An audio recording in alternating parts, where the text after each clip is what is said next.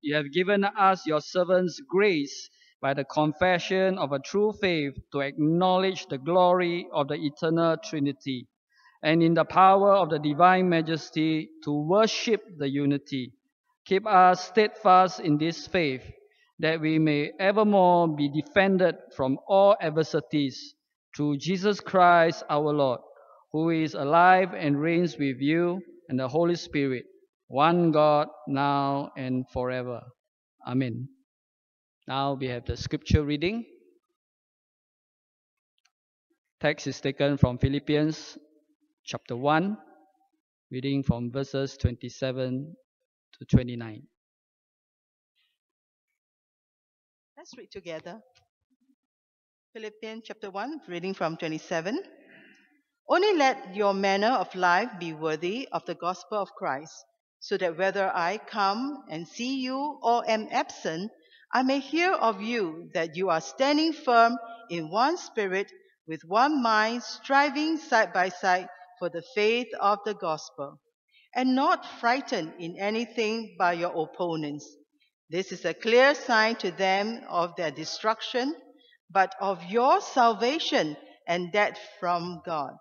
For it has been granted to you that for the sake of Christ you should not only believe in him, but also suffer for his sake. This is the word of the Lord. Thanks be to God.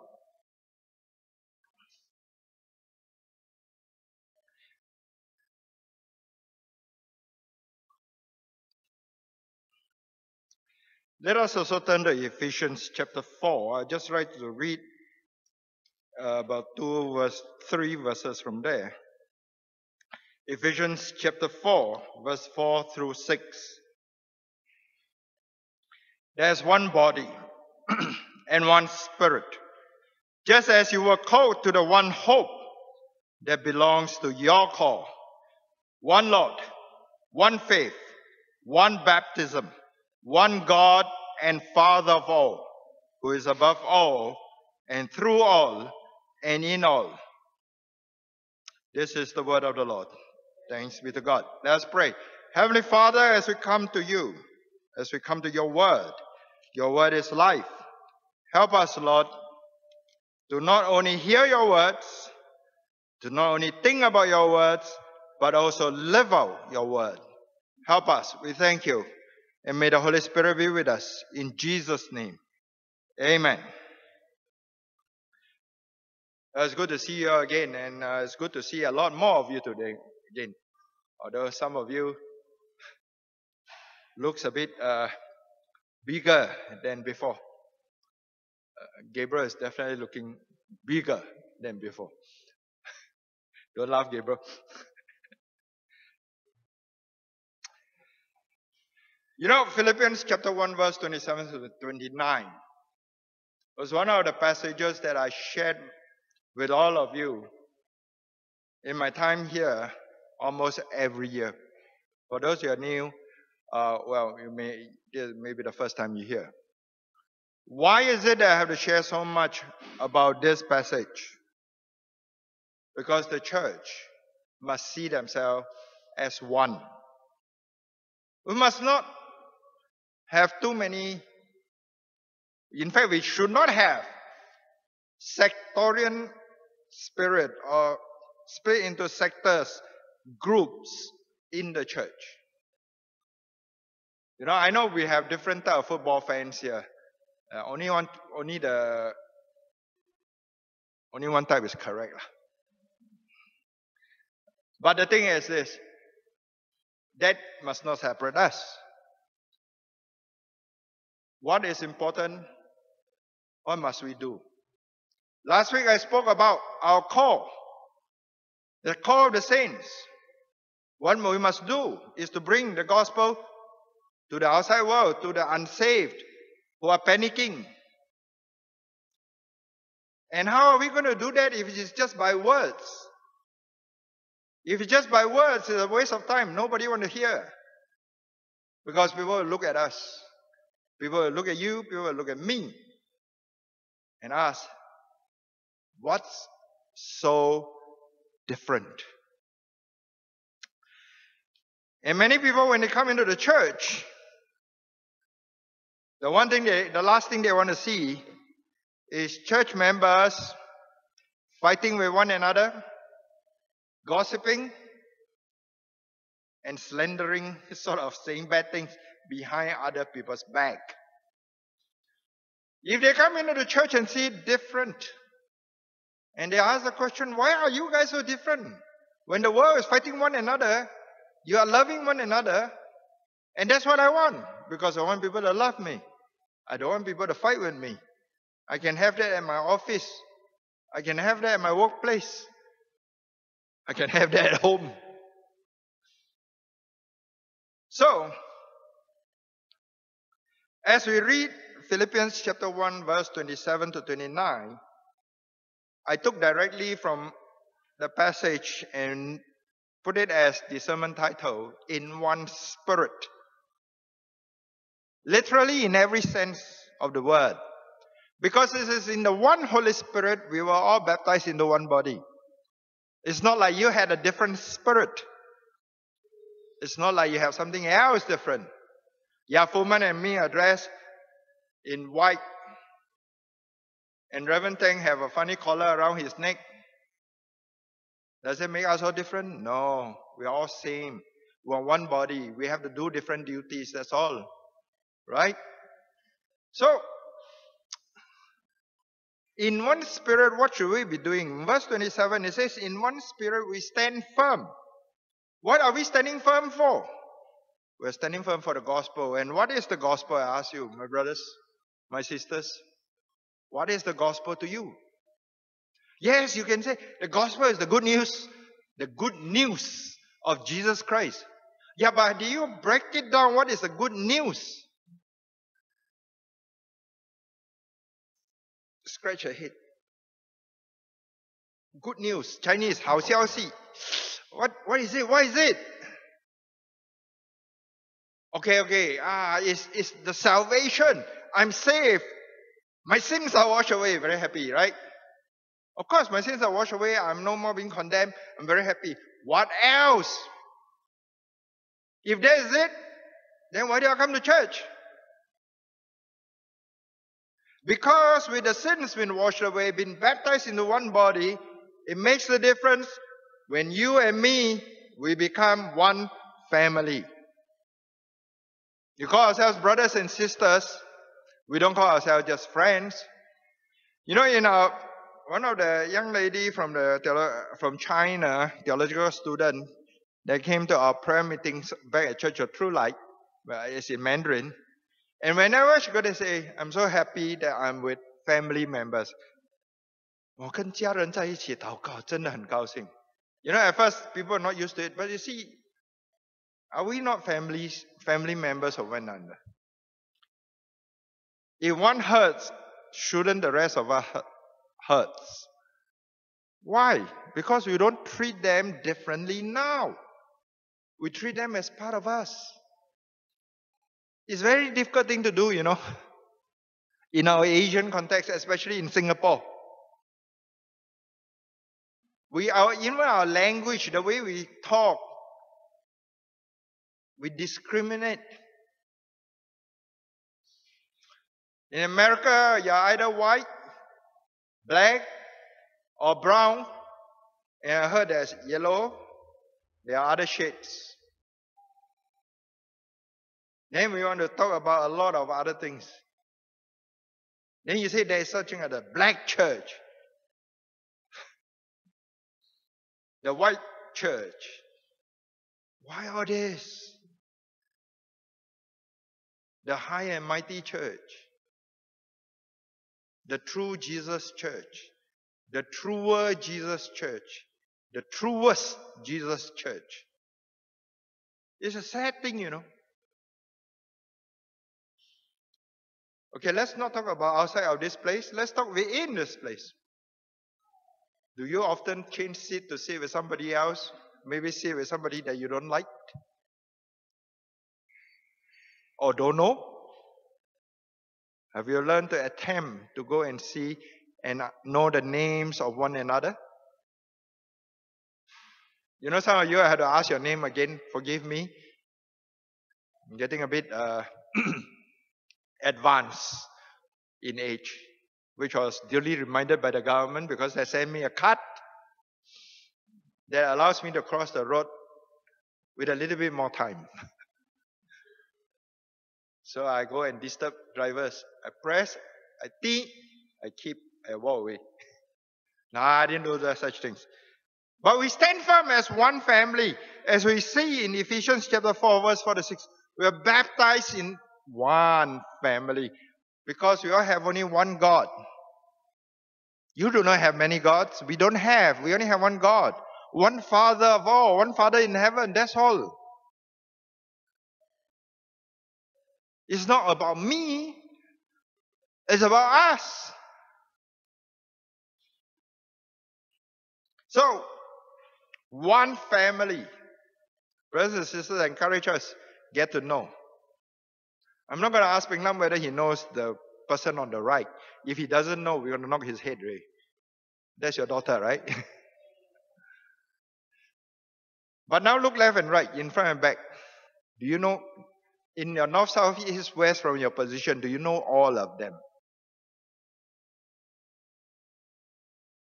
If you don't, then make it a point to know them. Once upon a time, when I was a lot younger, when I just graduated from theological college, I worked in a very big church, not telling you where, but near Capitol. A big church. A very good church. But as a new young parish worker there, nobody knows me. I go to one of their services. I was serving in another service, but I went to this next service, and then they have the peace. And so everybody, peace be with you, peace with you. I make sure I recognize a few of them.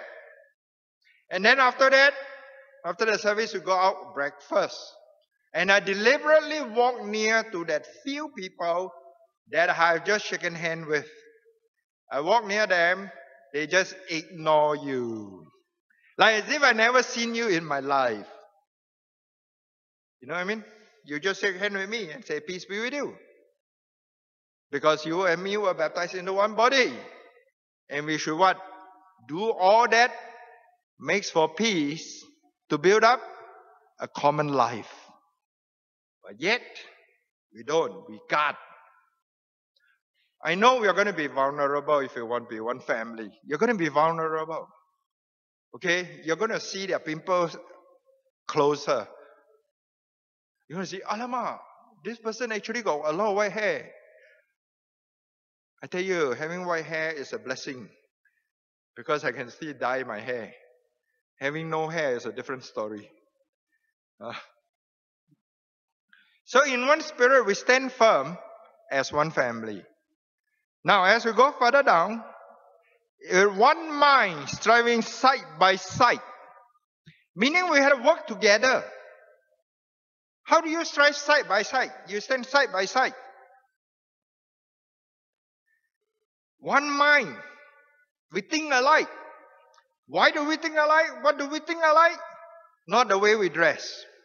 We all wear different type of clothing. And I've come to the point that says, don't go and criticize other people what they wear. Because what they like is not what you like, and what you like is not what they like. Whoever tell you that the hair must be black or white? Why cannot be green? Why cannot be pink? I mean, there are green and pink out there, right? I saw a friend of mine who wore a shirt, one side longer than the other side. And he paid $200 for it. I said, I have exactly the same shirt. I paid $5 for it. He said, how can you get the other side? I said, because I went to the shop. They sold defective goods. Because they made one long, one short. But because you tuck in, nobody will know what. So they sold at $5. But he bought it because it's from a fashion shop. He paid $200. But is he wrong? No. Nobody say who is right. Because this is a different taste. It's okay. No big deal. Now the youngsters like to wear shoes, one red, one green, or different colors. Then you ask him, how come got different color? He say, at home I got another pair. Same, also different color. Why cannot? That's okay. That has got nothing to do with our one mind. Our one mindset is what? We want to love God. We want to follow Jesus. That's your one mindset. And you strive side by side, work together. You can't do it alone. We can't do it alone. St. John's was famous before. I don't know whether it's still now. I don't know. I haven't been trying to find out about St. John's reputation because I was too busy trying to deal with the reputation of Church of True Light, which was not very true in the past. It's quite true now.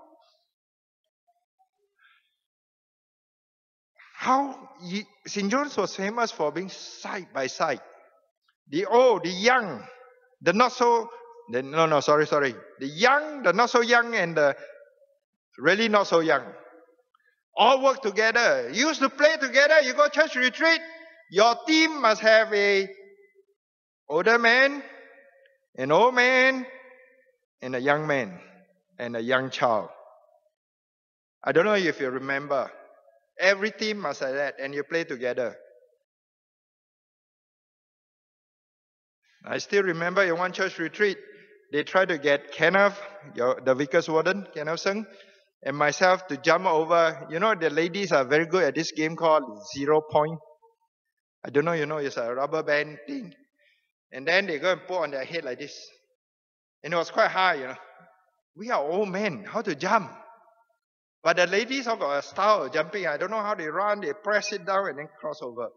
They do it very well. But we all fell down. But it's okay. Who cares? We build up a community working together. Side by side. Number 3, for the faith of the gospel. Side by side. You got me, I got you. We protect each other. We strengthen each other. We hold each other up. Nobody is left alone.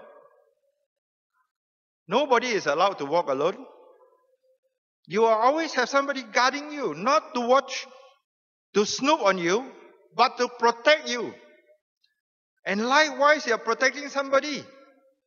And likewise, you're encouraging each other on the journey of faith. On this journey of faith, you are going to be attacked. A lot of attack. You'll be terrible, painful. You want to give up. You want to say, in the words of somebody, have a crisis of faith.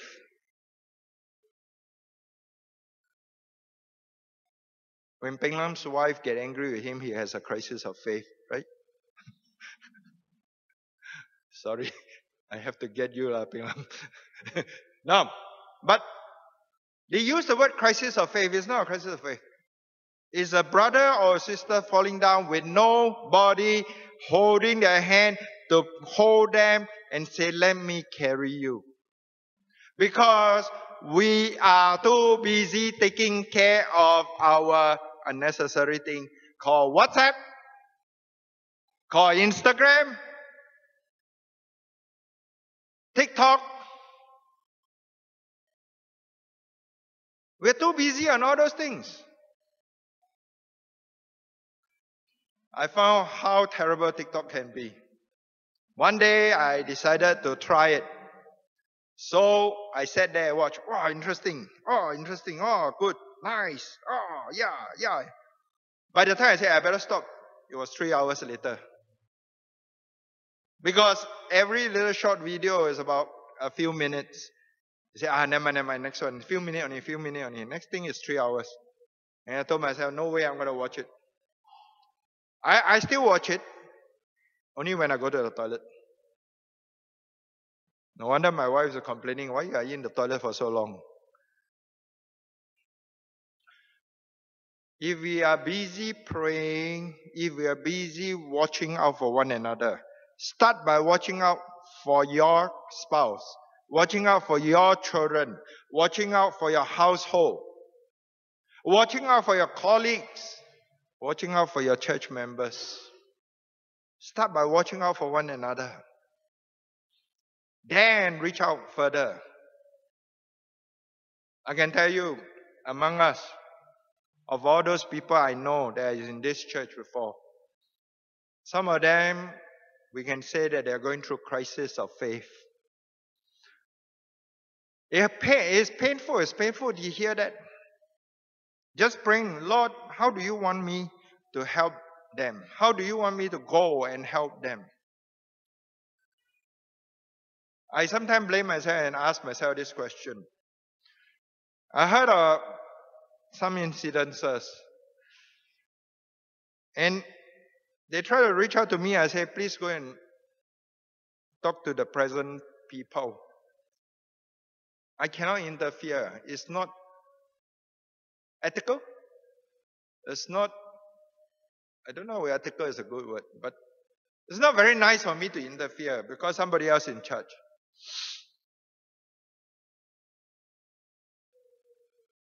But does it pains me? Yes. Why? Because we ran the journey together. We ran the journey together. But now I don't know how to help them because the thing is, it's been a while. I'm still praying about how to go about it. I want to be there for them again. Because I know when I needed them before, they were there for me. Ask a question, my brothers and sisters, were you there for one another?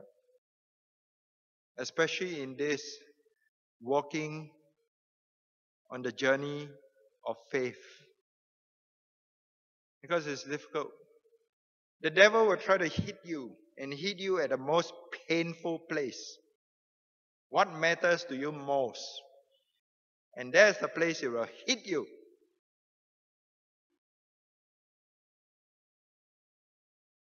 When we tell people about the gospel, when we tell people about Christ, he will try to hit you on that.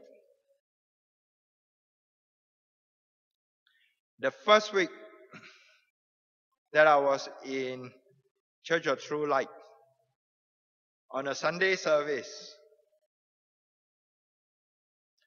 standing at the door, welcome people.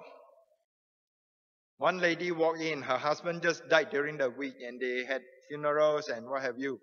She came in, her eyes was all teary.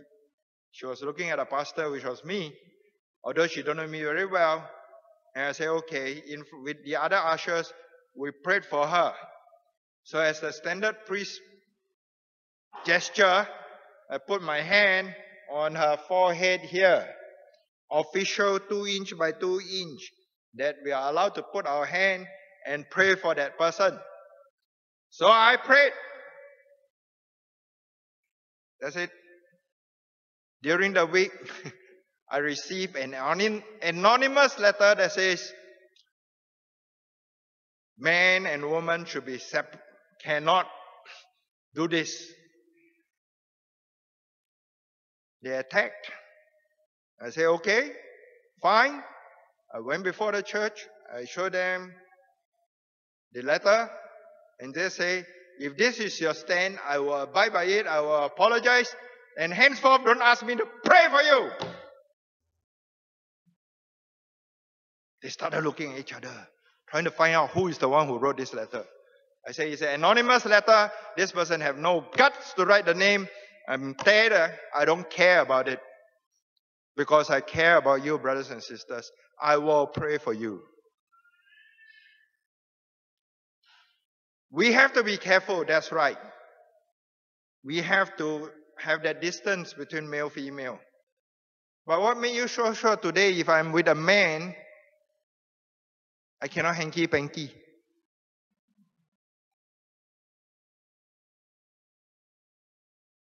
A very good friend of mine, a very well-respected man, he said, no, when you ever give a lift to a lady, and there's no other people around, she should sit behind. I say whether she sit behind or sit in front, you are going to be attacked. Whether she sit in front or sit behind, you have nonsense when you have nonsense. You are not doing anything nonsensical, no problem. If you really feel so strongly about it, don't give that person a lift. Just pass the person some money, go and take a taxi. If you know what I mean. Haters gonna hate. You will be attacked. But you better be protected by who? By each other. By each other. We have to watch out for each other. We can sing in church, declare, and saying that, I really praise God. Finally, I come to a place where we praise God, and we are not singing those emotional emo songs. God, I'm so sad, I'm crying. Oh, finally, we are singing songs that are praising God. Thank you. That's why I thank Ellie just now, and of course, all of you. I must say, that's quite a drama. It's quite good. But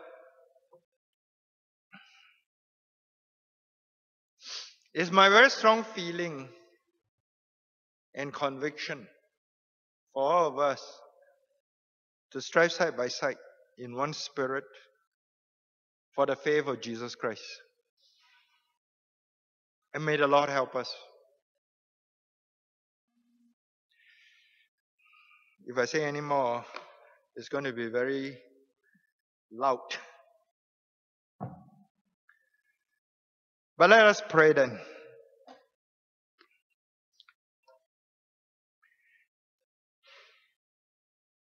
And after we pray, we're going to sing, right? No, we sing. We sing one song. Musicians can let that. You let choose.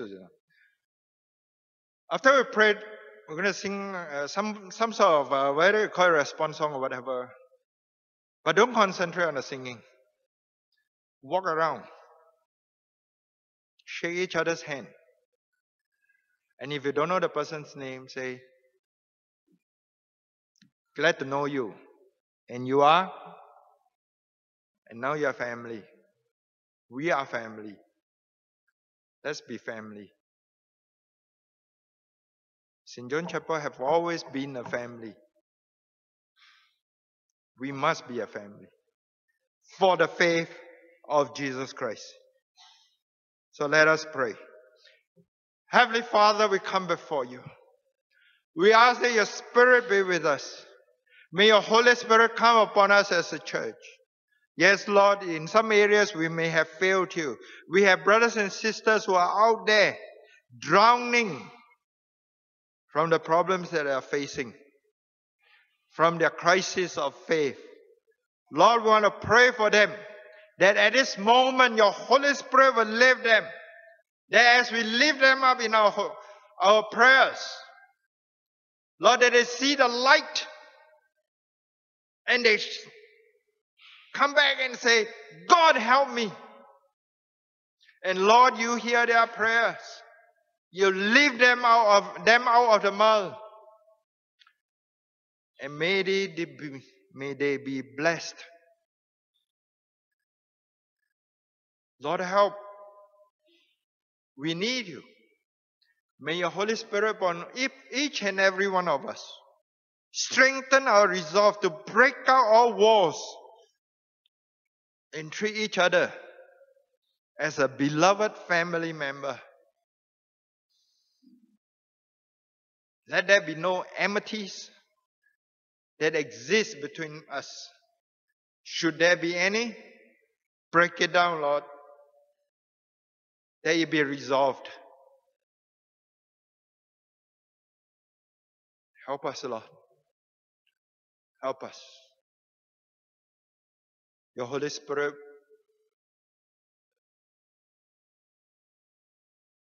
must be there to help us, for we are powerless and we are weak. And we need you. We need you, Lord. And thank you, Lord. Thank you for this family to be walking on this journey of faith together. You brought us together. We journey together. And Lord, help us to bless one another. We thank you, Lord. And we pray all this in Jesus' name. Amen. Can